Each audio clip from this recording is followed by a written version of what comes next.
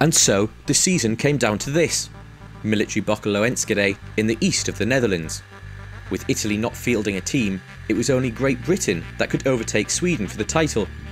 However, the Olympic qualification subplot was wide open, with the three teams that had been battling it out all season finally going head-to-head for the last ticket to the Tokyo Olympic Games. The pressure was building on the Netherlands, Switzerland and Belgium. We missed our qualification at the Europeans, so we had to go back to Plan B, and Plan B was to try and qualify through the Nations Cup, and this is the last opportunity we have, so we're really going to go for it. Yeah, all season we fight in this Nation Cup to have this Olympic ticket.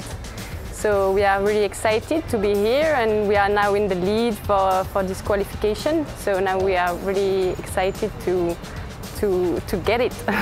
The Olympics is the most important event for every rider, for every country. And not be there next year with a team will be not good for our sport. That's why the pressure is really on to get the ticket, to continue the great sport it is in Holland. It means a lot.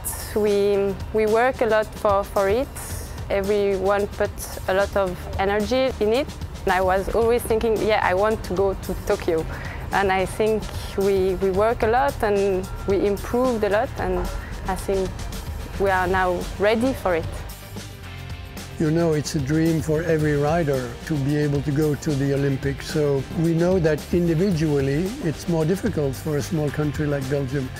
We probably have the most chances on a team basis, and this is why we've concentrated really on the team and the Nations Cup results.